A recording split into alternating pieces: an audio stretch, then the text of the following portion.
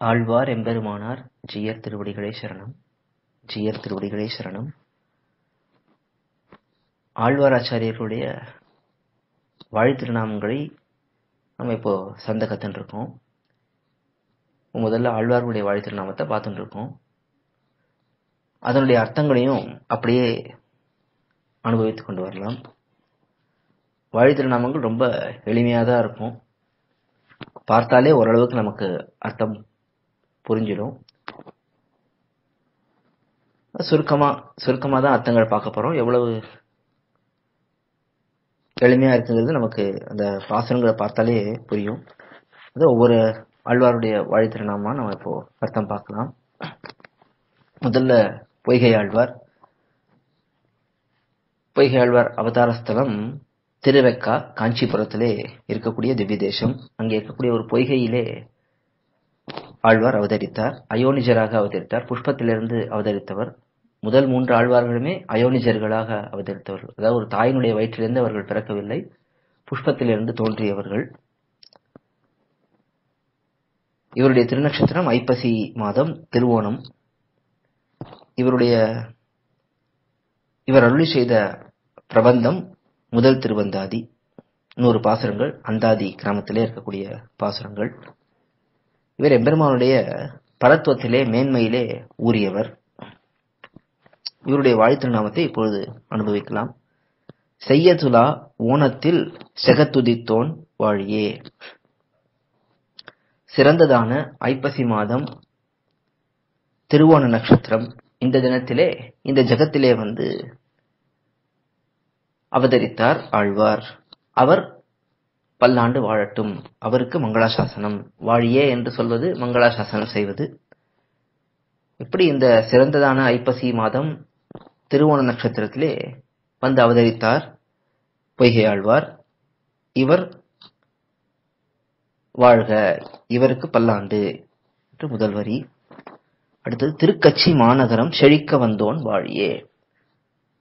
இவர் திருவதாரஸ்தலம் திருவெக்கா என்று பார்த்தோம். இந்த திருவெக்கா காஞ்சிபுரம்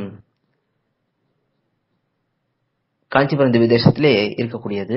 காஞ்சிபுரம் என்பது பெரிய மாநகரம். அதிலே இருக்கக்கூடிய ஒரு சிறு பகுதி திருவெக்கா. அங்கேதான் ஆழ்வார் அவதரித்தார்.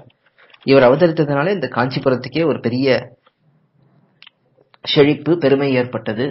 என்ன செழிப்பு, என்ன பெருமை என்று பார்த்தால், பகவத் விஷயம் நன்றாக இந்த உலகத்திலே பரவத் தொடங்கியது காஞ்சிபுரத்திலிருந்து தொடங்கிதான். முதல் ஆழ்வார் அவதரித்தது இந்த காஞ்சிபுரத்திலே திருவெக்காவிலே. இவரை கொண்டுதான் முதல் பிரபந்தம் எம்பெருமான் ஏற்படுத்தினான். அப்படி இந்த பகவத் சமிருத்தி, இந்த சம்பிரதாயமானது வளர்வதற்கு நல்ல ஒரு முக்கிய காரணமாக இருந்தது இந்த திருக்கச்சி மாநகரம். அதனால இந்த திருக்கச்சி மாநகரத்துக்கே ஒரு செழிப்பு, ஒரு பெருமை ஏற்பட்டது இந்த ஆழ்வார் வந்து இங்கே அவதரித்ததாலே. அப்படிப்பட்ட ஆழ்வாருக்கு பல்லாண்டு என்று 2வது வரி. அடுத்தது வையம் தகழி 100ம் வகுத்துரைத்தான் வாழியே. 100 பாசுரங்கள். வையம் தகழியா வார்கடலே நெய்யாக என்று தொடங்கி அழகாக 100 பாசுரங்களை அந்த அந்தாதி கிரமத்திலே ஆழ்வார் ஏற்படுத்தினார். அப்படிப்பட்ட ஆழ்வார் வாழ்க, அப்படிப்பட்ட ஆழ்வாருக்கு பல்லாண்டு. வனசமலர் கருவதனில் வந்தமைந்தான் வாழியே. ஒரு தாமரை புஷ்பத்திலே ஆழ்வார் அவதரிக்கிறார். அந்த தாமரை புஷ்பமே ஒரு கருவாக இருந்து அந்த கருவுக்குள்ளே ஆழ்வார் அந்த கருவிலிருந்து வெளியே வந்தார் என்று காட்டுகிறார். அப்படி வந்த ஆழ்வாருக்கு பல்லாண்டு. அங்க திருவெக்காவிலே இன்றைக்கும் அந்த பொய்கை இருக்கு. அந்த பொய்கையிலே இருக்கக்கூடிய புஷ்பத்திலே தான் ஆழ்வார் அவதரித்தார் என்று நாம் பார்க்கிறோம். வெய்ய கதிரோன் தன்னை விளக்கிட்டான் வாழியே. கதிரவன், அதாவது ஆதித்யன், சூரியன், இந்த சூரியனையே ஒரு விளக்காக ஆழ்வார் இட்டார். விளக்கிட்டான்னா விளக்காக இட்டார் என்று அர்த்தம். அப்படி வையம் தகழியா வார்கடலே நெய்யாக வெய்ய கதிரோன் விளக்காக என்று ஆழ்வார் காட்டக்கூடிய கிரமத்திலே சூரியனே ஒரு விளக்காக இட்டவர் இந்த பொய்கை ஆழ்வார். அவருக்கு பல்லாண்டு. அடுத்தது வேங்கடவர் திருமலையை விரும்புமவன் வாழியே. திருவேங்கடமுடையானத்திலே மிகவும் ஈடுபாடு கொண்டவராக பொய்கை ஆழ்வார் இருந்திருக்கார். திருவேங்கடமுடையான் விஷயமாக பல பாசுரங்களையும் தன்னுடைய முதல் திருவந்தாதியிலே அருளி செய்திருக்கிறார். அப்படிப்பட்ட பொய்கை ஆழ்வார் அவருக்கு பல்லாண்டு என்று இந்த இடத்துல இந்த வரியிலே பார்க்கிறோம். அடுத்தது பொய்கை முனி வடிவழகும் பொற்பதமும் வாழியே. இந்த பொய்கை ஆழ்வாருடைய இவர் முனிவர் என்றே சொல்லப்படுகிறார். முனிவர் என்றால் மனநசீலர் என்ற அர்த்தம். எப்பொழுதும் தியானம் செய்து கொண்டே இருப்பவர், எப்பொழுதுமே மனதிலே நினைத்துக் கொண்டே இருப்பவர் என்று அர்த்தம் முனிவர் என்றால். பொய்கை முனி என்றால் பொய்கை ஆழ்வார். இந்த பொய்கை ஆழ்வாருடைய வடிவழகு, இந்த திருமேனி அழகு, அவருடைய பொற்பதம், அவருடைய திருவடிகள், பொன்னை போன்று விரும்பத்தக்கதாக இருக்கக்கூடிய திருவடிகள், அவைகள் வாழியே, அவைகளுக்கு பல்லாண்டு. அந்த ஆழ்வாருடைய திருமேனிக்கும் அவருடைய திருவடிகளுக்கும் பல்லாண்டு என்று 7வது வரி. பொன்முடியும் திருமுகமும் பூதலத்தில் வாழியே. இந்த பூதலத்திலே, இந்த பூமியிலே பல்லாண்டு காலம் இந்த பொய்கை ஆழ்வாருடைய பொன்முடி என்றால் அவருடைய தலையிலே இருக்கக்கூடிய, திருமுடியில் இருக்கக்கூடிய கிரீட்டம், அந்த கிரீட்டமானது பலகாலம் பல்லாண்டு இருக்க வேண்டும். திருமுகம், அவருடைய திருமுக மண்டலமானது இந்த பூமியிலே எப்பொழுதும் பிரகாசித்துக் கொண்டு இருக்க வேண்டும் என்று இந்த பாசுரத்திலே பல்லாண்டு பாடுகிறார் பொய்கை ஆழ்வாருக்கு. இது பொய்கை ஆழ்வார் விஷயமான வாழி திருநாமம்.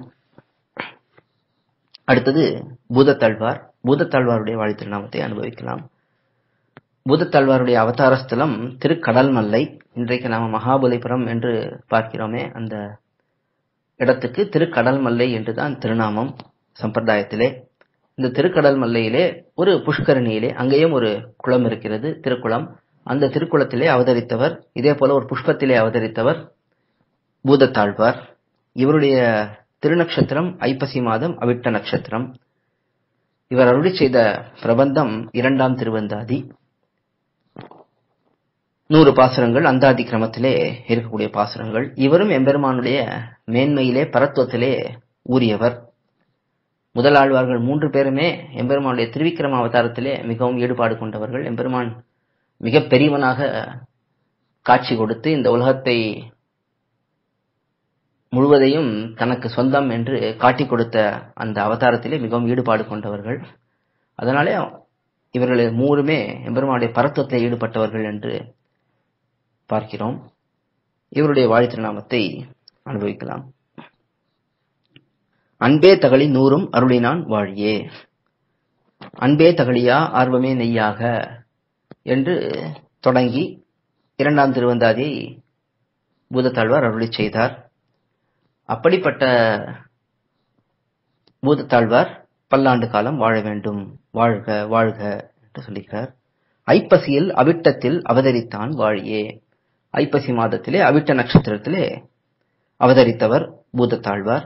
அவர் வாழ்க வாழியே என்று சொல்லுகிறார்.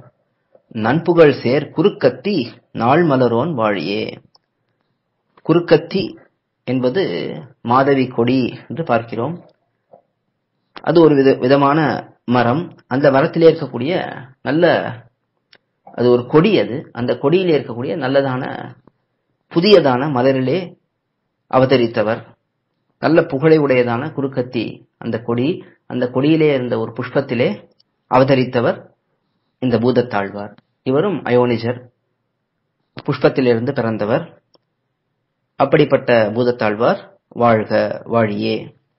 நல்ல திருக்கடல் மல்லை நாதனார் வாழியே.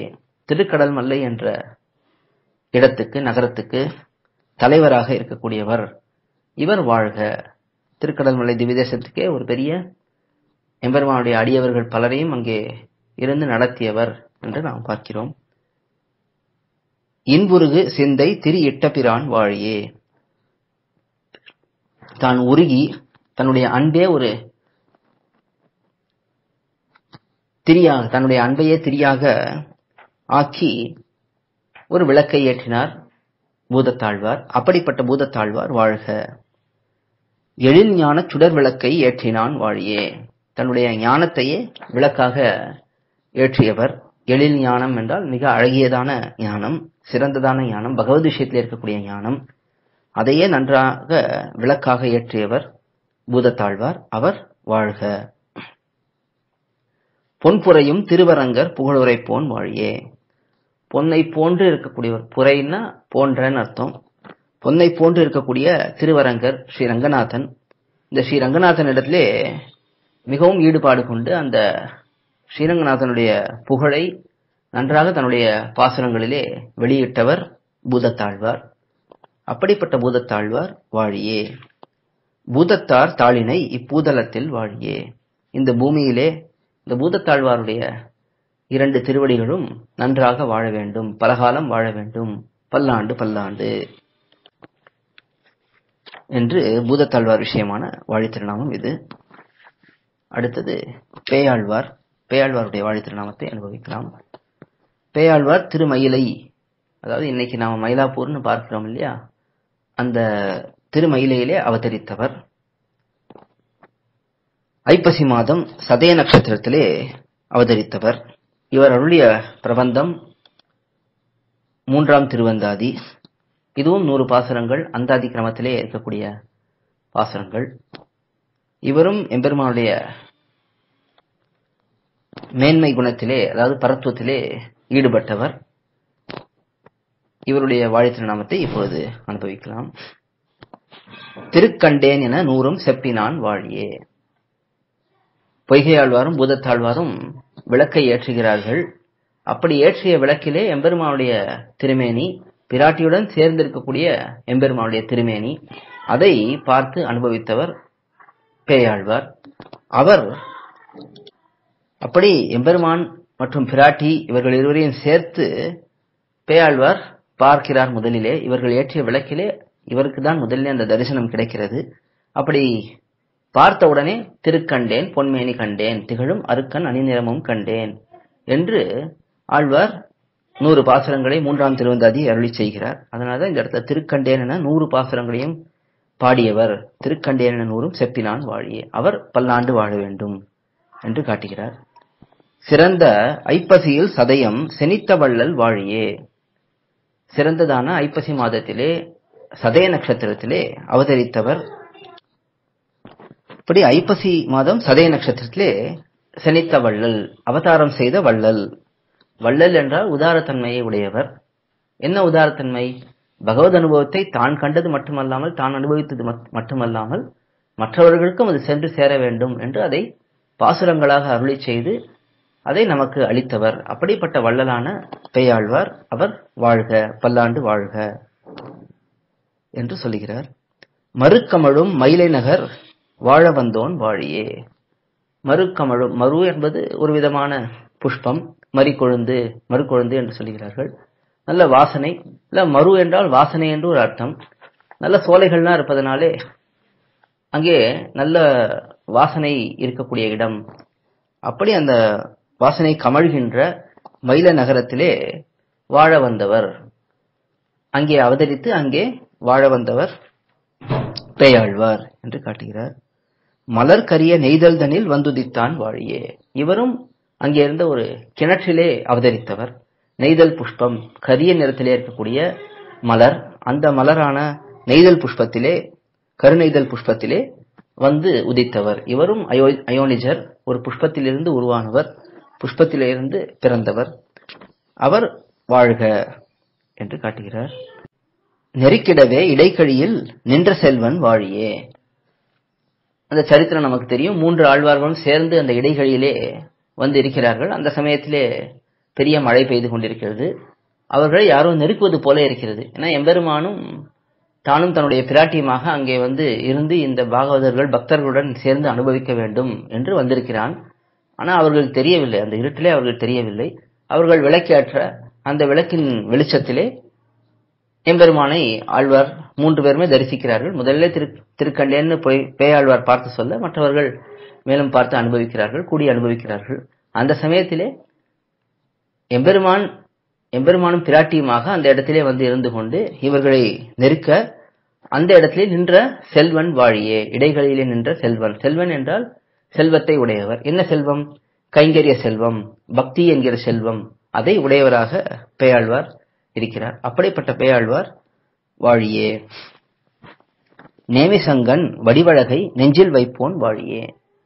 நேமி என்றால் சக்கரம், சங்கம், சங்கம் என்றால் பாஞ்சஜன்யம், சுதர்சன சக்கரம் பாஞ்சஜன்யம் இரண்டையும்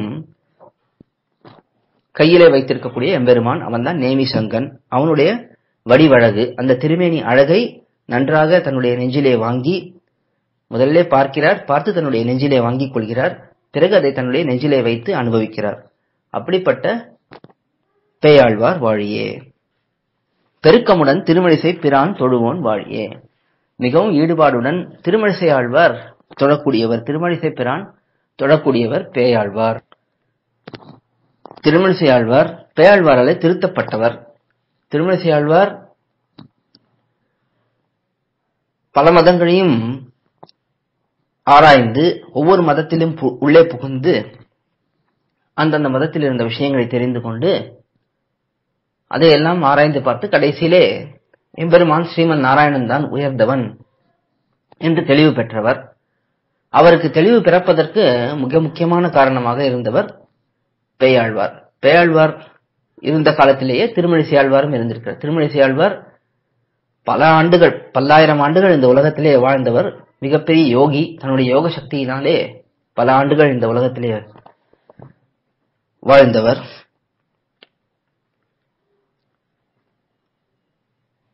(4700) ஆண்டுகள் இந்த உலகத்திலே இருந்திருக்கிறார் என்று நமக்கு சரித்திரத்திலே தெரிகிறது. அப்படிப்பட்ட ஆழ்வார் ஒரு சமயம் பகவத் விஷயத்திலே அந்த அளவுக்கு ஈடுபாடு இல்லாமல் இருந்த பொழுது பேயாழ்வார் அங்கே வந்து அவருக்கு ஞானத்தை புகட்டுகிறார். ஞானத்தை புகட்டி அவருக்கு நல்ல உபதேசங்கள் எல்லாம் செய்து அவரை திருத்துகிறார். அதிலிருந்து திருமழிசை ஆழ்வார் பேயாழ்வாரிடத்திலே மிகவும் பக்தியுடன் இருந்திருக்கிறார் என்று நாம் பார்க்கிறோம். அதனாலே திருமழிசை ஆழ்வாருக்கு ஆச்சாரிய ஸ்தானத்திலே இருக்கக்கூடியவர் பேயாழ்வார். அப்படி திருமழிசை பிரான் தொழக்கூடியவர், அவர் தொழக்கூடியவராக இருக்கக்கூடிய இந்த பேயாழ்வார் இவர் பல்லாண்டு காலம் வாழ வேண்டும் என்று இந்த வரியிலே பார்க்கிறோம். பேயாழ்வார் தாளினை இப்பெருநிலத்தில் வாழியே. அப்படிப்பட்ட பேயாழ்வாருடைய தாளினை 2 திருவடிகள் இந்த பெருநிலத்தில், இந்த பெரிய பூமியிலே பல்லாண்டு காலம் வாழ வேண்டும் என்று கடைசி வரியிலே காட்டுகிறார். இப்ப வாழ்க வாழ்க இவர்கள் எல்லாம் வாழ்ந்தால் நமக்கு என்ன என்றால், இந்த ஆழ்வார்கள் வாழ்வதாலே அவர்களுடைய வாழ்ச்சி நம்முடைய வாழ்ச்சியாக இருக்கும். அவர்கள் நமக்கு எப்பொழுதும் நல்ல விஷயங்களை காட்டிக்கொண்டு பகவத் விஷயத்தில் நம்மை ஈடுபடுத்திக் கொண்டு இருப்பார்கள். அதனாலே அவர்கள் வாழ வேண்டும் என்று நாம் பார்க்கிறோம். இது பேயாழ்வாருடைய வாழி திருநாமம். மேலே இருக்கக்கூடிய அர்த்தங்களை அடுத்த முறை அனுபவிக்கலாம். ஆழ்வார் எம்பெருமானார் ஜீயர் திருவடிகளே சரணம். ஜீயர் திருவடிகளே சரணம். கோயில் KOYIL என்னும் ஆப்பை கூகுள் பிளே ஸ்டோரில் இருந்தோ ஆப்பிள் ஆப் ஸ்டோரில் இருந்தோ டவுன்லோட் செய்து இது போன்ற சம்பிரதாய விஷயங்களை கேட்டு மகிழலாம். எங்கள் வலைத்தளம் koil.org KOYIL.org